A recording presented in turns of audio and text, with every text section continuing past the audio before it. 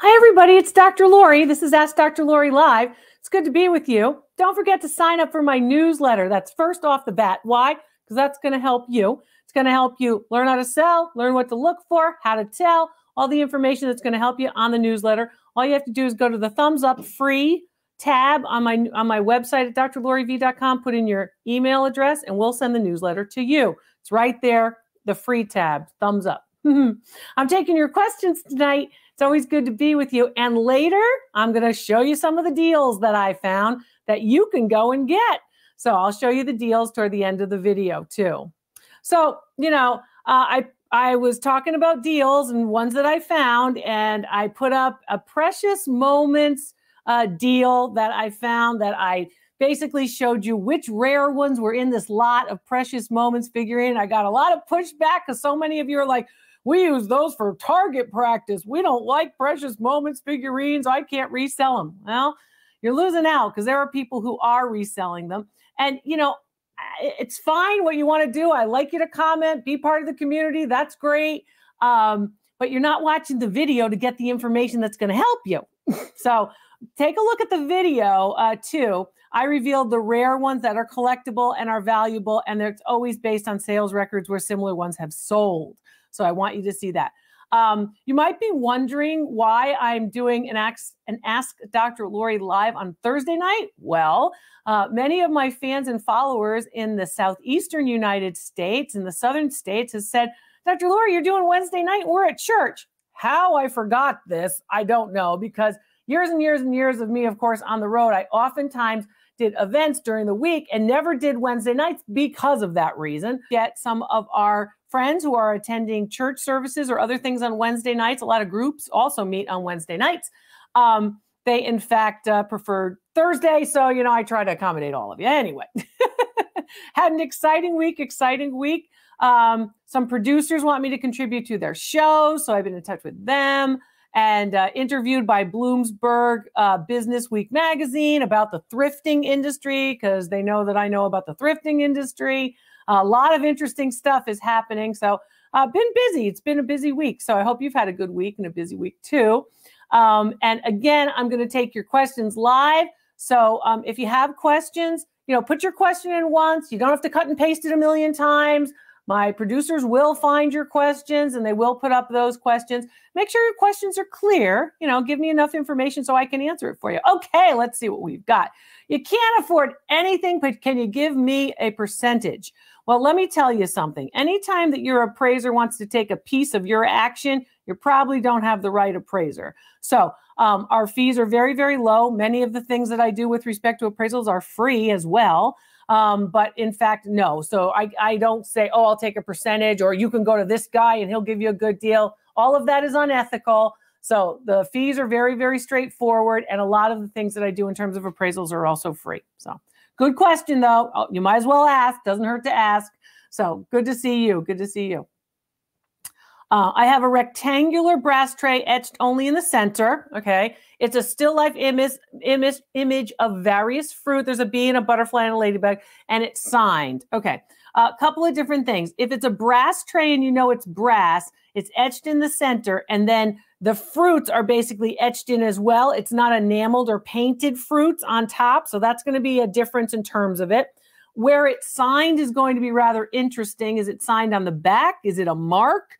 And then the other thing is whether or not this is a decorative tray to be put up in a curio cabinet, a china closet, on the wall, or is it actually for serving? That will make a difference with respect to value too. Typically trays that are incised, right, or basically marked out with an incision or an intaglio is what it's called. An intaglio, scratched out decoration, are usually earlier than those that are painted, right? So you have to tell me whether or not you've got some color and some pigment, or whether or not you have, in fact, just the intaglio mark as well. So I hope that helps. 20th century, definitely. So dates be after 1900. So I'm happy, Jennifer, to provide information that I can. Question about oyster plates. I like your logo, Eastward Collectibles. I think your logo is pretty cool. My oyster plates, you have two scalloped shaped plates. Okay, so that means they have a scalloped edge, right? A curved edge. They're unmarked. They have floral in the design and it's gilded around the edge. Most of them are gilded. Most of them are gilded. There's a little bit of gold leaf around most late 19th, early 20th century oyster plates. If you don't know what an oyster plate is, oyster plates are pretty straightforward. They usually have 6 wells and then a middle for, sometimes it's cocktail sauce, sometimes it's horseradish, but a middle shell in the middle of the plate. Sometimes it's oval, sometimes it's round, sometimes it's a shell. And it said that it was pink and purplish.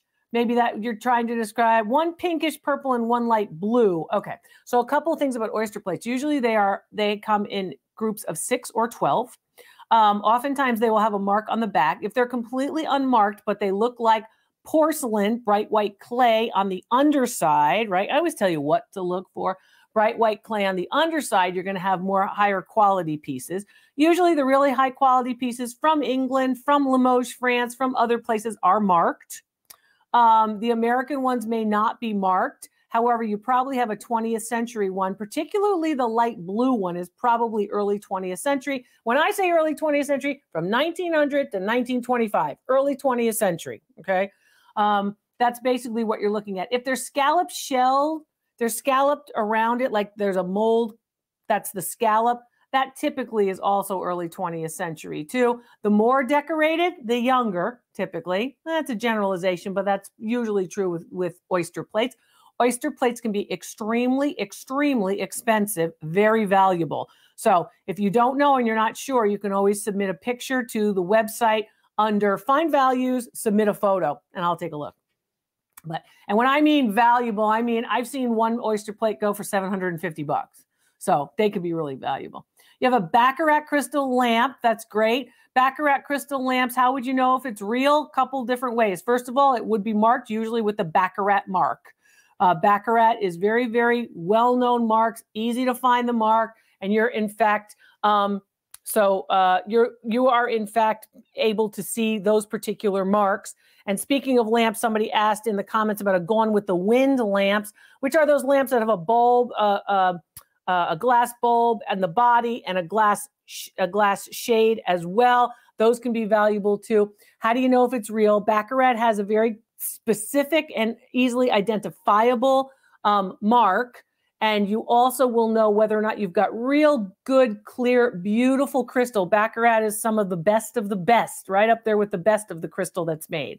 So check that out. If you're unsure, you can always send a photo to my website, of course. But Baccarat crystal lamp, if you got it for a little bit of money, you're going to do great on it. It's beautiful. It's beautiful. I hope you got 2. So it's really nice, really nice. I have a creamer bowl that has beautiful flowers on it. Okay, well, what's beautiful to you might not be beautiful to me. So describe the flowers. Do you have a lot of different flowers? Do you have flowers like I have roses and I have tulips and I have peonies and I have gardenias, whatever it might be. It's very fragile. It has a red seal on the bottom of it. Is it valuable or not? All right, let's talk a little bit about red seals.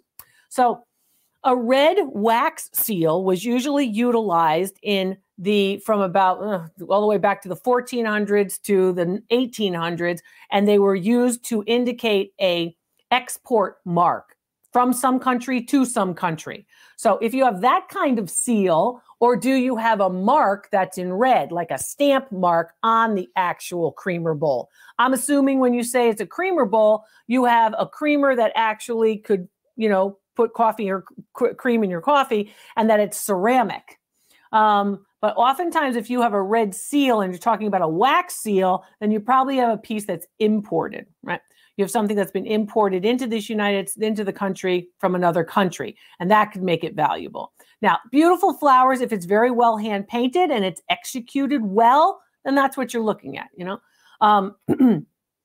So that's what you're looking at, and those usually can be valuable. So the more, of course, better painting work, nice clay, good glaze, good form, no chips, no cracks, no inclusions, no abrasions, good condition is always important.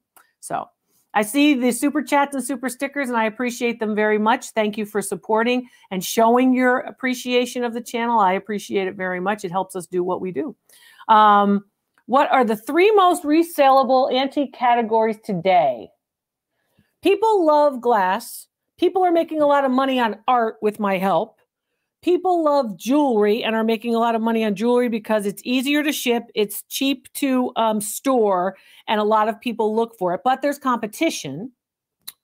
I would also say furniture is good, but a lot of people are basically utilizing furniture and they're doing the DIY stuff, which is helping them to take old furniture, repurpose it, and make some money that way. But I think the most resellable categories are things that are rare and unusual, but I would say fine art, furniture, precious metals, including jewelry, might be my top 3. And I would always throw glass in there, and China is the sleeper. People are saying, nobody wants China. Nobody cares about teacups. And I am seeing people pay a lot of money for China. In my class a couple nights ago, I actually saw a fantastic collection of China that one of my students got, and it was really beautiful. So people are collecting China too. So yeah, that's the sleeper, I would say. And yeah, glass is always good. Glass is good. Nobody gets away with not loving Murano. You know how this goes. Thanks for your question. Thanks for your nice contribution too. I appreciate all of them. So thank you very much for that. And thank you to Jay for your contribution. That's very, very kind, and I appreciate it. At any level, I appreciate it. Whatever you can do is a help. So we can make more videos, keep giving you the content that you need. I want you to succeed. I'm going to teach you how to do it. I've been doing it with the videos for a long, long time. I'm going to continue to do it. You have a Pablo Picasso ink and watercolor wash on vellum, 10 by 6.5 inches with the sheet size. This is important. And Jacqueline, portrait of Jacqueline, very well known, 1954. He dies about 20 years later. So this is getting to be mature to late career work, right? When we think of Picasso, we think of the squished faces, you know, we think of Cubism, you know, the early career work from about 1912 to about 1930 or so. So it's been authenticated by an appraiser to be authentic. Okay, so it's an authentic ink and watercolor. All right, so this appraiser didn't appraise it for you. That's unusual. So they just said, it's authentic, bye. Well, that's unusual. You need provenance, right? So you need to know the history of the piece, right? You want to, and what I mean by that is who had it before you, and you got to trace it all the way back to Picasso, okay? So that's the other thing you want to think of. If it truly is a watercolor and ink by Picasso, that's rather unusual, right? He was not big on watercolors. He made a lot of prints and he made a lot of original oil on canvas, but watercolor was not something that you see a million Picassos coming out in the watercolor medium. And that's important. So sometimes prints, actually lithographs, can look like watercolor, called aquatints, right? But in fact, if you say, okay, it's a portrait of Jacqueline, in terms of value, you could start somewhere in the 1,500 range. You can go as high as 5,000. It will depend on many different factors, including, yes, whether or not it's authentic, the provenance. Who did it belong to? Did it belong to, was it deaccession from a museum? Was it part of the Picasso family? Was it given as a gift to Apollinaire, you know, one of his friends, the poet? You know, where was it and what happened to it? So we want to know. We also want to know how it got to you. That's going to impact value as well. Are the margins intact of the paper? Is it professionally framed? Is there any tanning? What is the condition issues? So I need to see it to give you a smaller one. But if you want a ballpark, 1,500 to 5,000, and people would say, oh my gosh, for a real watercolor, an authentic watercolor, assuming that you're correct in this and you've got a strong provenance, could be upwards into the tens of thousands, you know, probably under $50,000 for a watercolor. Also depends on, of course, size. You're saying the sheet size is only 13 by 10. So it's not all that big either. But again, I'd like to see it, and then we can make an assessment based on actual sales records and comparing sales records where similar pieces have sold recently, okay? The Picasso people, very, very picky. So you want to make sure of that. But I'm glad that you checked in to see whether or not it is, of course, an authentic piece. I'd like to see it. I'd like to see whether or not I think it's authentic too. But great, great. Interesting, beautiful. Picasso is always a good name. But remember, when you're getting to the late career work, you know, you want to make sure you're getting something terrific. But thanks for that question. That's a good question. Remember, we want to see pieces in, you know, what these top tier artists, you know, the Picassos, the Monets, the Renoir, the big top tier artists. You want to make sure that you're seeing pieces that are characteristic of a particular time period for them, because they live long lives and they work a long time. You know, Picasso lived from 1881 to 1973. So, you know, that's a long time to be producing art, from about, you know, 1900 to, again, 1973. That's 73 years of making art. So which phase or which style that you're dealing with, which movement within his career is what you're looking at. The portrait of Jacqueline is very well known. There are prints and there are also other pieces of that same subject. So that's good to know. That's good to know. Thanks. Set of great-grandmother's dishes, Haviland, France. There we go. For Offerich and Arnold. So a couple things. You have what's called a distribution mark. That's what the Offerich and Arnold is. And Offerich and Arnold, of course, is a distribution mark. What does that mean? Where did they sell them? It's the store that they were sold at. Haviland, France indicates that, of course, it was Haviland and Company, which is first established by, of course, Theodore Haviland. And then there's Charles Field Haviland, too. Limoges, France, great place for, of course, the finest clay. And again, Limoges, anything that's Limoges is oftentimes identifiable, interesting. It's great-grandma's dishes. I need to know how many dishes you have. Do you have service for 12? Is it a complete service? Does it have serving pieces too? Is it a 5-piece place setting, a 6-piece place setting? What does that mean? You know, dinner plate, salad plate, bread plate, teacup, saucer, you know, name it. You know, a lot of things in that set. And then how many do you have? Do you have some of the unusual pieces? Do you have large oval serving dishes, covered casseroles with the lids? Do you have a soup tureen? Do you have a creamer and a sugar? That kind of thing. So the more you have, that adds to the list. And make sure the marks are the same. What does that mean? Do they all say Haviland, France, Haviland Co, Limoges, and a distributor's mark? If they don't, that pattern may be the same. They're all the little tiny pink roses, for example. The pattern might be the same, but in fact, it might have been added to at different times of her life, right? Or maybe it was added to after her death, after your great-grandmother's death, and that will tell you whether or not you have a pattern that was made long ago, but you added to that same pattern more contemporaneously. So that's going to be important too. That will impact value. Try to keep sets together. Don't stack them in your curio cabinet or your china closet. Those dinner dishes should not be stacked any more than 6 high. Don't stack them high because that puts undue weight on the ones in the bottom and they might crack. Good, good. But they can be significantly valuable depending on the pattern, if they have some gilding, if it's hand painted. You know, you could be talking upwards of more than $500 for a service for 12. So yeah, nice. China, I'm telling you, it's a sleeper. People are looking for China. They like it. You're curious, do I have a photographic mind or just very studied? Hi, Susan. People have said I have an eidetic memory. You know, I mean, I do see things. I do see the objects in my mind's eye. I've always been very good at that. I read it all. I read all the time. I study this all the time. There's not a day goes by when I'm not reading, studying, learning something new, doing it all the time. I do love my field and I do it all the time. So when people say, how do you do this? Well, I do this all the time. And I make the joke, you know, I'm not married. I don't have kids. I don't do anything else. It's all I do.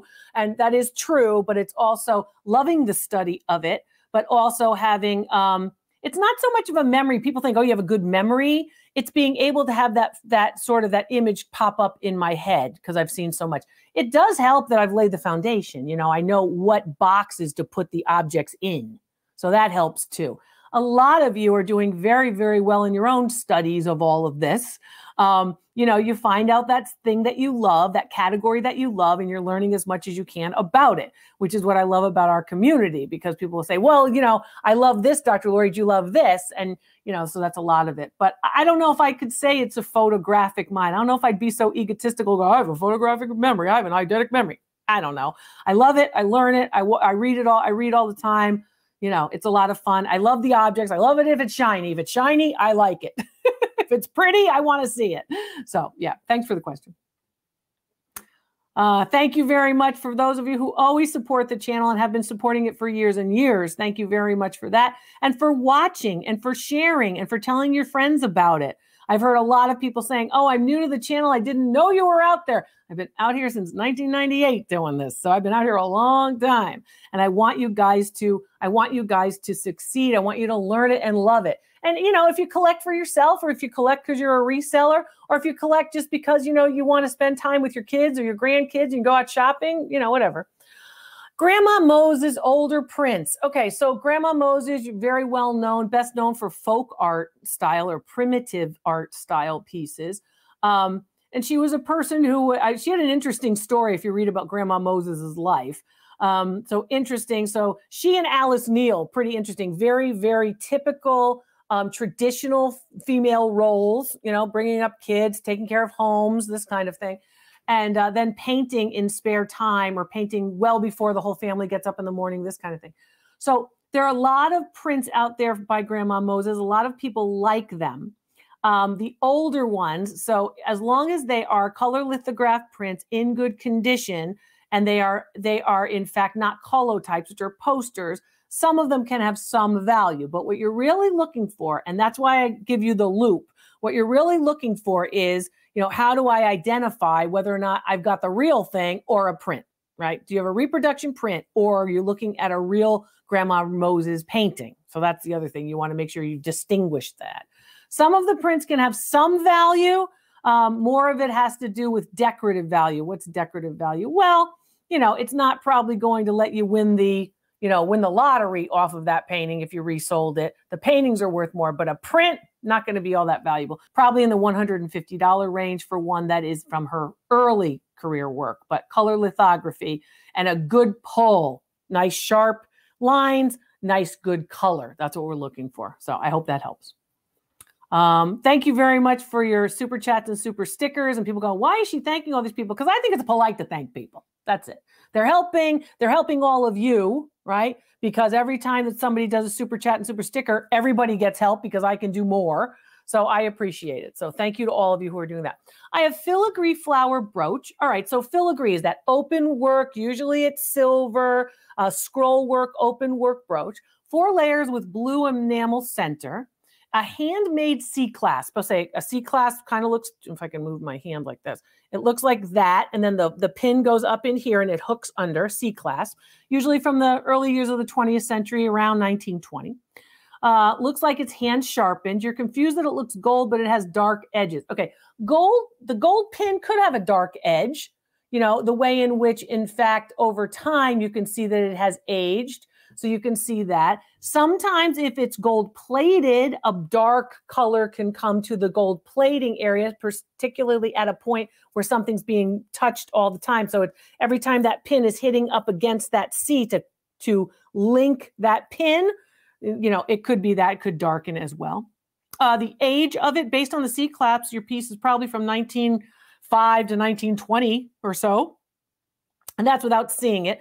Filigree work is usually very popular in the early 20th century, and then it's revived after World War II. So 1900 to 1920, or revived after 1945. That's typically what we see, I need to see the blue enamel center. I need to see the filigree clasp. I need to see the brooch itself. If I had to give a value to it, I need a dimension too. Is it an inch? Is it half an inch? How big is it? So good question. Thank you, Deanna. Thank you, Deanna. So yeah, some great ideas. Jonathan, thank you very much for your super chat, super sticker. I appreciate that too. A lot of you are familiar names from classes and video calls. If you didn't have a chance to do a video call, I hope you'll think about it if you need it.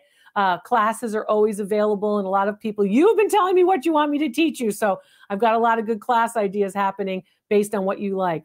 You like my red watch? Hi, Ace. How are you? This is Swatch. I love Swatch. I have a lot of Swatch watches, all different colors. I've collected them since I was a kid in the 80s. I always liked them. Now I like them because I'm old and I can't see, and they're big and I can look and it's quick and I'm like, okay, I can see what time it is. So I do like them, but I have a lot of different swatches. You will see them. I always get the ones, if I can, that have a date. And recently I bought a new one that has, I'll have to wear it for you, that has the Queen Elizabeth II. And actually, as the time goes around, her little outfit changes. It's a swatch. It's really cool. I like it a lot. I'll wear it one of these times. But thank you for asking. Thank you for asking. I like red too. So thank you very much, Jennifer. I recognize Jennifer. Jennifer is, new to all of this. And we've done a couple video calls together. And actually, Jennifer, if I've got this right, correct me if I'm wrong, her birthday present, she wanted the Presidium gemstone tester. And she asked her husband, and he said, just get it now. Don't wait for your birthday. So I was like, that's a guy. I like him. But anyway, so she's doing very well in collecting all different types of things. So whether it's jewelry jars, or you like art, or maybe you like toys. Toys are always a good one too. A lot of people like toys. Market isn't what it used to be when people were paying hundreds of dollars for one of those toys, but people are still looking at toys. Somebody said, I heard this online. Somebody said, nobody cares about trains. Nobody cares about trains anymore. You know, like Lionel trains or American Flyer trains. And I'm thinking, what planet are you on? There are a lot of people collecting trains. I actually had the good fortune to see and evaluate a wonderful collection, one of the biggest collections in North America of course, toy trains. They're very popular and have been for decades. So, you know, be careful what you hear, because a lot of the time it's really not, sometimes it's not the correct information. But yeah, so toys are oftentimes good too, going back to that last question that you had. So I have a vase with a mark that says Imperial Nippon. Is this the same as Nippon? Okay, that's a good question. Couple things about Nippon. Indicates that it's made in Japan. Indicates that, in fact, Imperial Nippon was a term that was oftentimes utilized in an effort to sort of give a hierarchy to the pieces that are and how they're being decorated. So usually you'll see more intricate decoration. You'll see hand painting. You'll see moriage on Imperial Nippon pieces. But Nippon indicates it's made in Japan. It usually indicates that it's a late 19th century or early 20th century piece. So the late 1800s to about the early 1900s, and depending on size, because, you know, the size of the piece will impact the value. You want to think about that too. So thank you very much, John. I appreciate that. You made it today. Thank you, Elizabeth. You're busy in Alaska. That's okay. Everybody's busy. I'm just glad you're here. And I'm seeing that a lot of you are saying, hey, you know, I like to have the opportunity to ask some questions and to hear what other people have to say. So yeah, identifying pieces and looking at these pieces. I'm glad that you're taking some time out of your schedule to be here. I hope you'll subscribe to the channel if you haven't subscribed to the channel. But most of all, I want you to watch, because there's a lot of information. Where do you watch? How do you get all of it? Because some of you are saying, I don't see it on YouTube. I'm not getting it. You know, I have a lot of videos that I do with a lot more information that don't only appear here. So I want you to use the binge link. The binge link is at drloriv.com. It's easy to find. You go to the specials and shop page at drloriv.com. Scroll down. There's going to be a big red button like my watch. It's going to be a big red button, and it's going to say binge link. See the red button there? And then copy that little link and put it into your browser, whether you use Google or Chrome or whatever you use, put it into your browser, maybe use Safari, and basically utilize that, bookmark it so you can go back to it. It gives you all of my videos in order, the most recent one first. So that's basically one of the best ways for you to get all the videos and not miss anything. People are saying, oh, I've seen all your videos. There's no way you've seen all my videos. So use the binge link. But any way you watch is the way I want you to watch. Watch comfortably, and I'm glad you're enjoying it. So, and don't forget to watch with your friends and family too.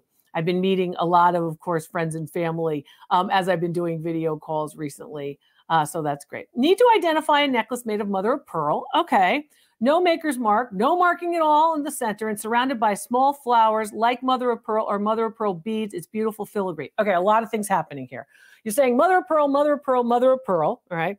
You're saying it's got a small flower. Is that flower carved? Is that flower sort of many different sort of set pearls that look like a flower form? Filigree says to me that it's scroll work and it's open work, so you can sort of see through it, right? So that's not typical of mother of pearl. So I would need to see it. Not having a maker's mark, don't worry about that. That's not the worst thing. We can figure it out. Date, we can figure it out without having, of course, a maker's mark. But a picture, a clear picture of the front, and a clear picture of the back will help. If you're sure it's mother of pearl and not something else, mother of pearl should have a pearlescence. What does that mean? Kind of a luster, kind of either a pinky or a brown, beige, or a white kind of color, almost like the way in which a pearl looks or the way in which the surface of a pearl looks. So you want to make sure that you see that if you are looking at this piece. But if it's a necklace and it just has a pendant that's mother of pearl, that's one thing. But it could be, you know, it could be, of course, something a little different. When you say a small flower that's like mother of pearl, I need to see it so we can be sure. But a lot of pieces are carved and they look like mother of pearl. So you're looking for that nice luster, the luster that you see on real pearls, on actual pearls. So Why did you recommend milk glass vases? They seem to be everywhere. Oh, I'll tell you, because milk glass vases, those white milk glass vases are very, very popular, and they're very versatile. So a lot of people do collect them. So in one of my videos, I was talking about milk glass vases, and I recommend them on my thrift store shopping list videos, which is where I give you basically the treasure map, the shopping list, what you should buy, because other people oftentimes are in fact buying them. So you're saying they're everywhere. If they're everywhere to you, there are other people who are looking for them who don't have them everywhere. So you can do very well with them, particularly at the times when we're seeing weddings.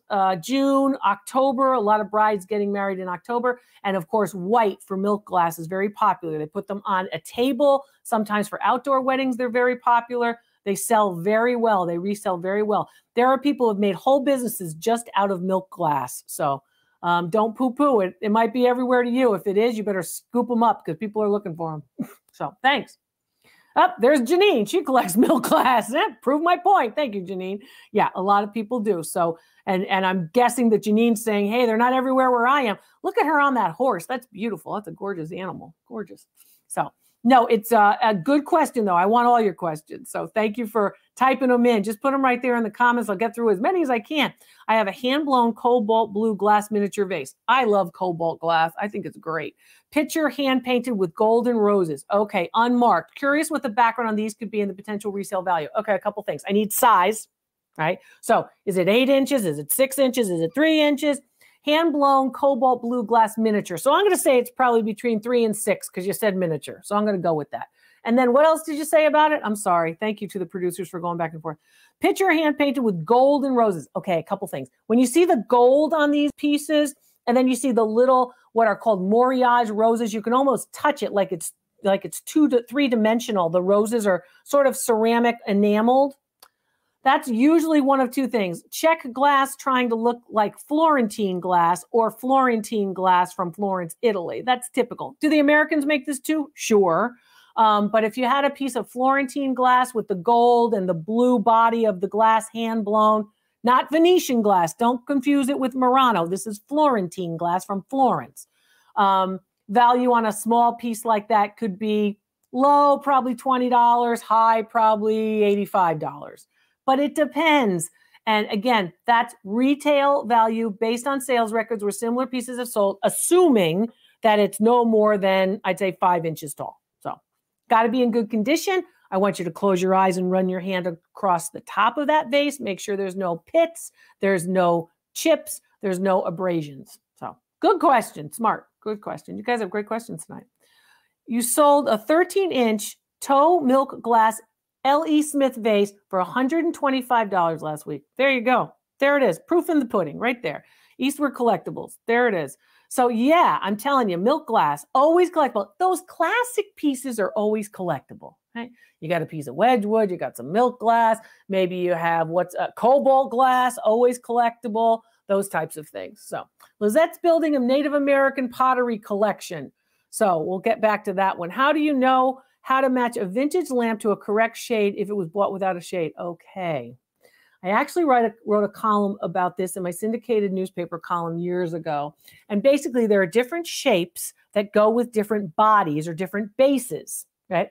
So you want to make sure that you have the right shape for the actual base.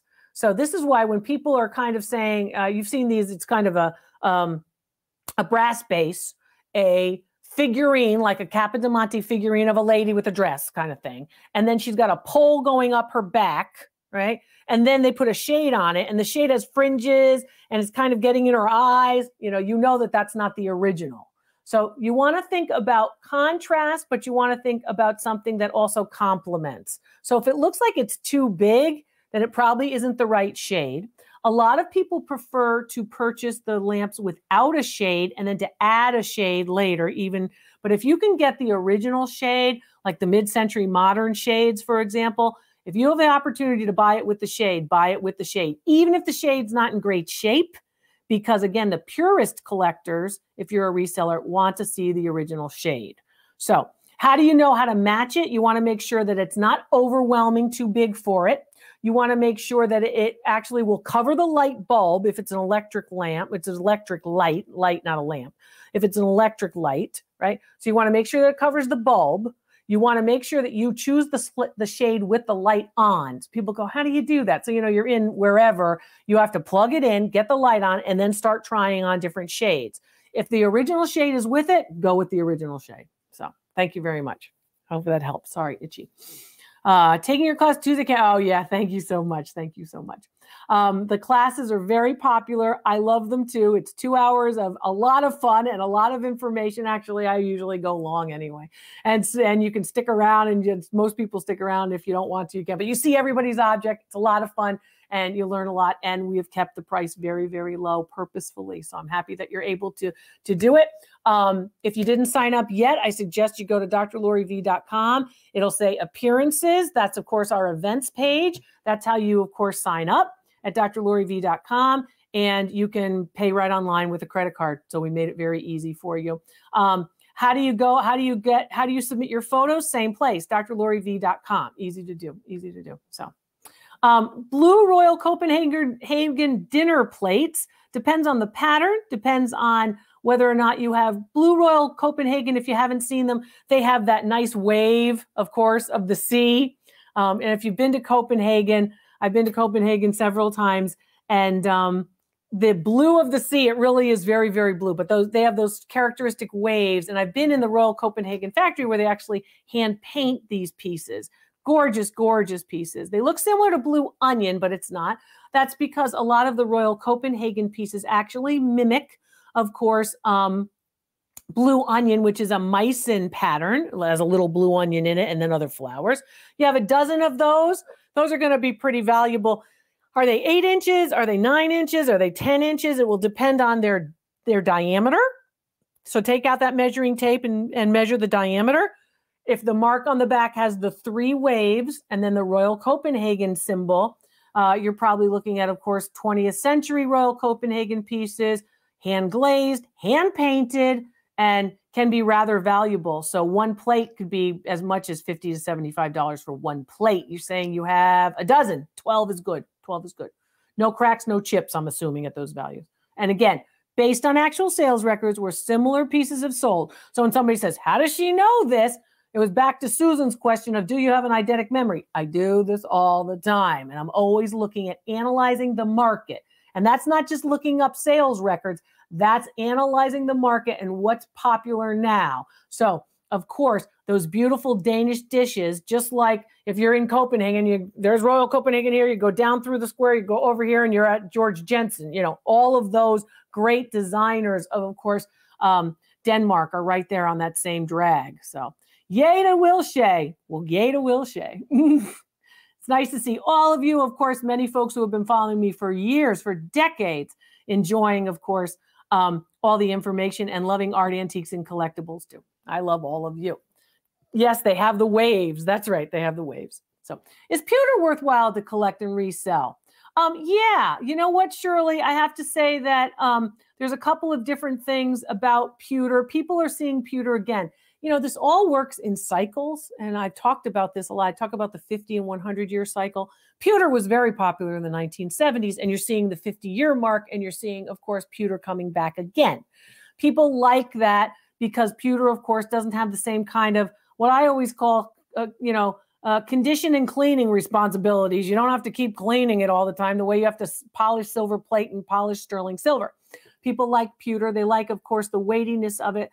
They like these pieces. But yeah, Wilton is pretty straightforward. They're not all that expensive either to source, to buy, and then also to resell. But yeah, people are seeing it now. I don't think it's going to have a long life with collectors. I think you got to kind of, and same thing with brass. You got to get in, you got to get some, you got to resell it quickly and move on, because I think, what's this? I think probably within the next 3 to 5 years, you're going to see all the pewter like, okay, we don't care about pewter and we don't care about brass. The metals have their peak and then they go.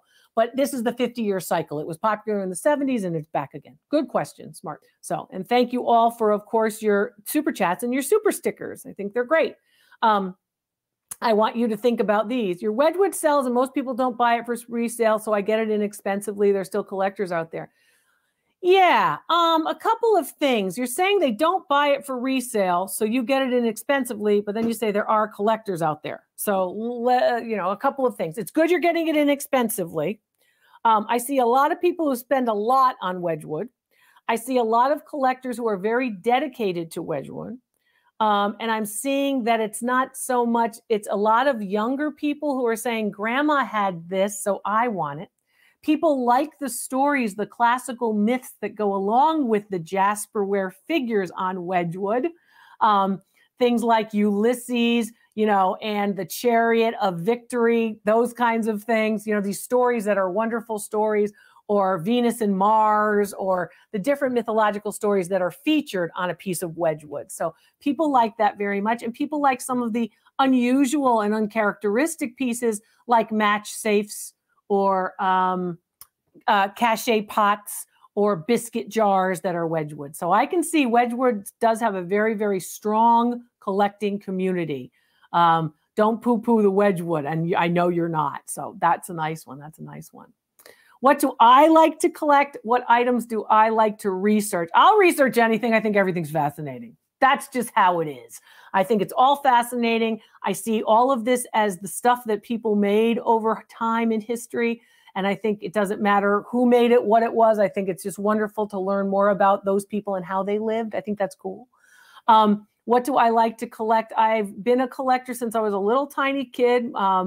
My dad was really someone who loved to collect things, sometimes to my mother's chagrin, so much stuff. But again, there are certain things that I always have loved.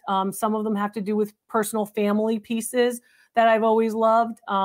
But in terms of it, I've studied American art for a long time, and I enjoy that. I also enjoy things that are just glass animals. I always collected those as a small child, and I loved them, hand-blown glass animals. When I first was in Venice, the first time to Venice, I was like, we got to go to Murano, and that was a long time ago. I'm very happy someone was nice about saying about the hard work and the good work. I'm happy to work hard. I'm happy to work hard, and I'm very happy when I hear that you folks are succeeding because of my hard work. And it's not only me. We have producers and staff and folks who are helping. So anytime you do, a super chat or a super sticker, you're helping, and you're helping to continue it. But I'm happy to do it. I do love my field. And, I'm in the field. I'm not just, I did this and I kind of came to it. This is what I always thought was wonderful and interesting.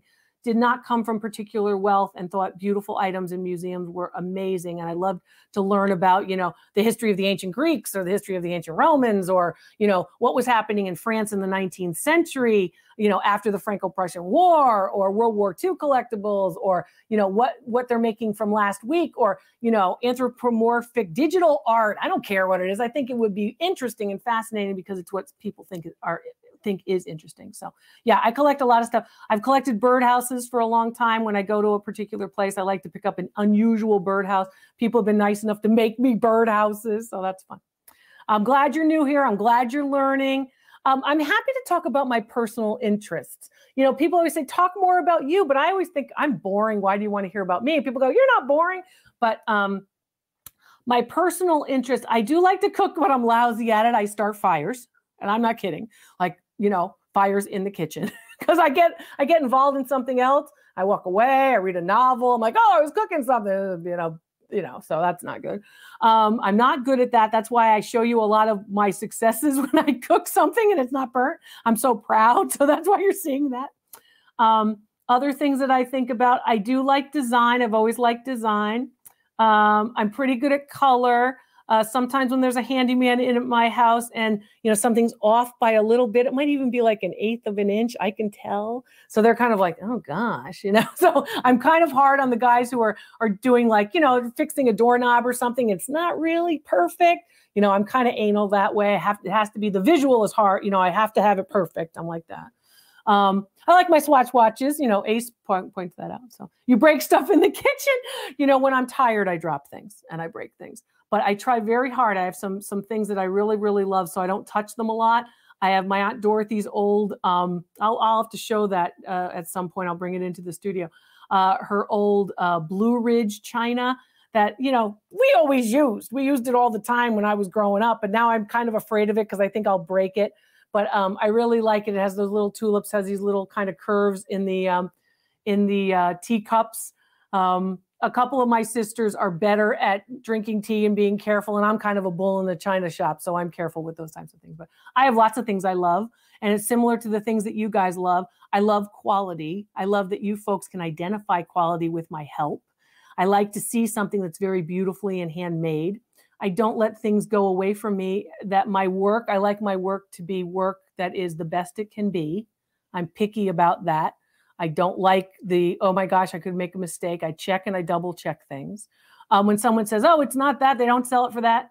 Don't you think I didn't check it? And don't you think I didn't double check it? And don't you think I didn't check to make sure that the person, whoever source I've got is correct too. So I'm like that because I want to make sure that you're getting the right information.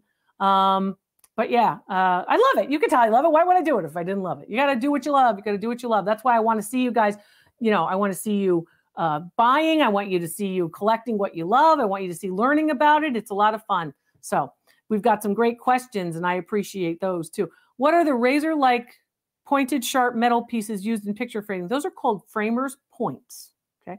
And they're different throughout the ages. So I've shown you these on videos, and a lot of you have asked me to do classes on how do you sell online, which I'm going to do, and framing. You want framing tips, and I've done videos about that. And there's also a lot of information at drloriv.com under a tab called Research. You can go there, and it'll say Art and Antiques, and click on that. And it's going to open up a whole world of information.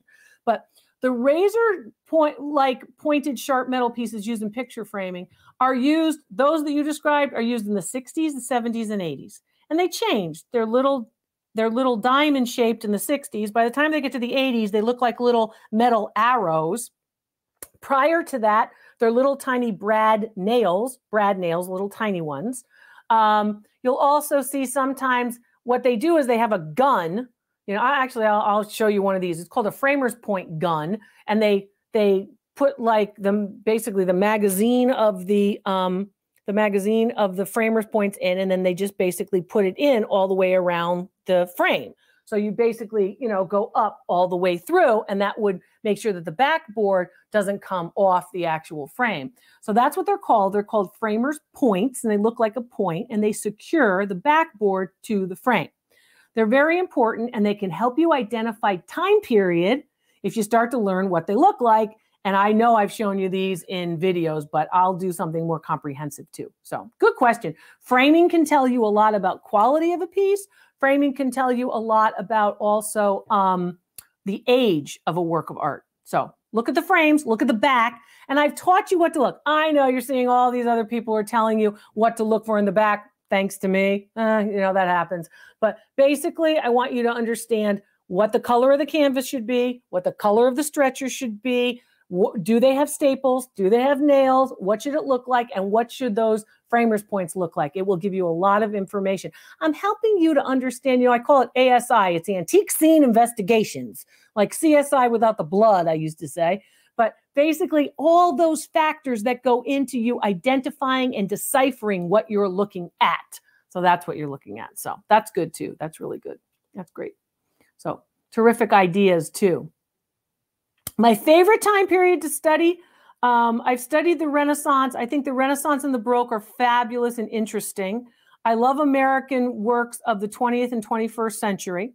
The 19th century, you're not going to beat because you got everything from Queen Victoria to the Impressionists. You've got things like people like Picasso coming of age. I like the Rococo, Catherine the Great, and of course the time of Louis XV and all of those lovely ladies in their dresses. I like the Rococo. So I don't know if I have a favorite time period. That would be hard for me. I like history of all time periods. I think the ancient Greeks were great with their parties where they would basically recline and drink wine and discuss, of course, the ideas of the day. I thought they were fascinating too. Not unlike some of the things we do today, go all the way back to the ancient Greeks and the ancient Romans. So that's kind of cool too. So I don't know if I could pick a favorite. I'm sorry, Janine. I have a lot of historical time periods that I think are cool. So, when you're true to it, you're true to it. So that's kind of fun. That's kind of fun. My favorite museum in the U.S. My favorite museum in the U.S. My favorite painting in the U.S. is Cecilia Bowes' Ernestra and her nurse, Ernestra Drinker and her nurse at the Metropolitan Museum. That's my favorite painting. That's the painting that really made me want to study art history, the American Impressionists, a female artist. My favorite museum is probably still the Yale University Art Gallery in New Haven, my hometown. I do love that museum. I love the Louis Kahn building. I love the fact that the British Art Museum's right across the street. I love, of course, the Catherine Ordway collection.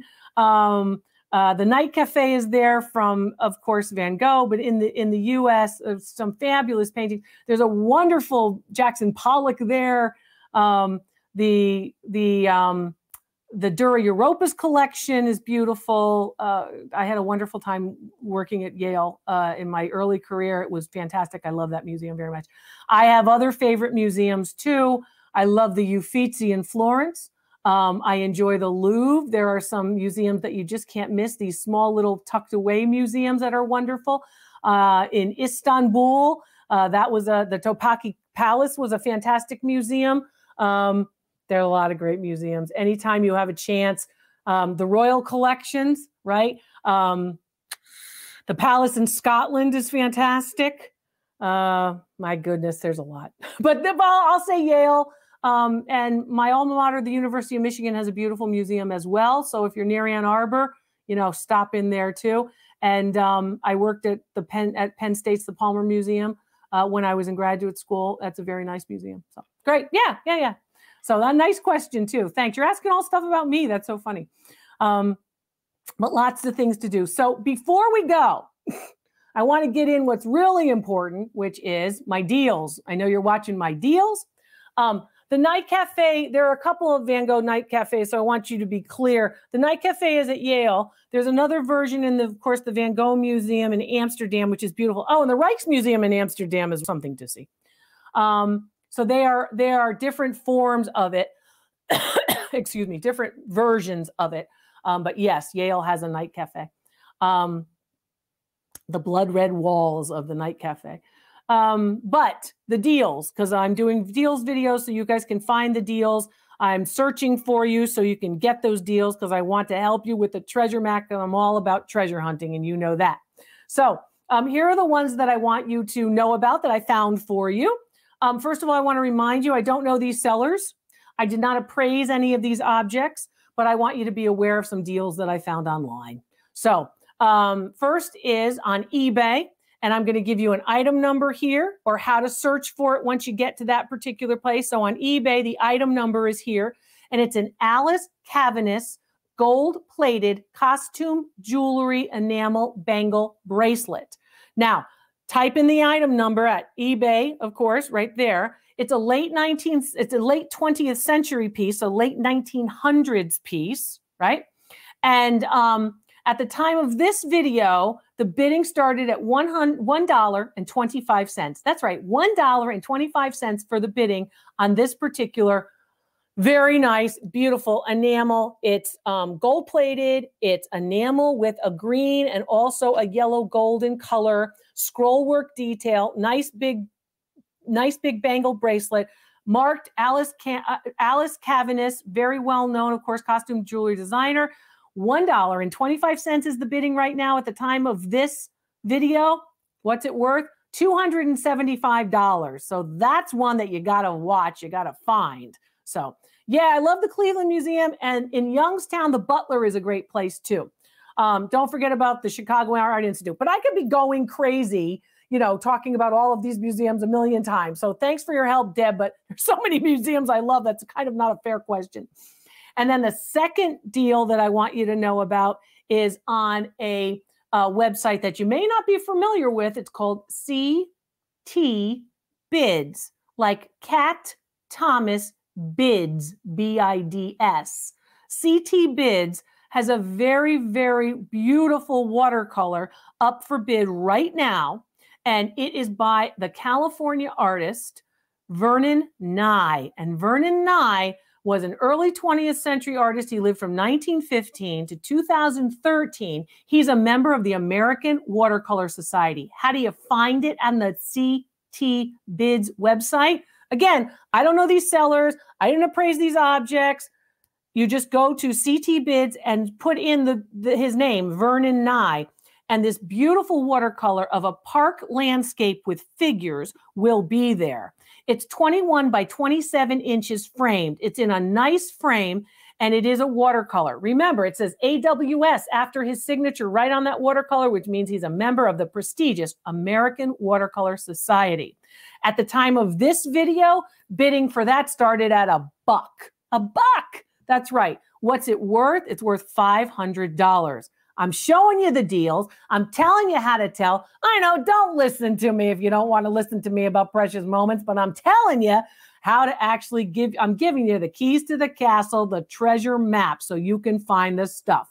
I'm Dr. Lori. It's good to be with all of you. Thanks for your great questions and for being with me. Love your community. See you soon.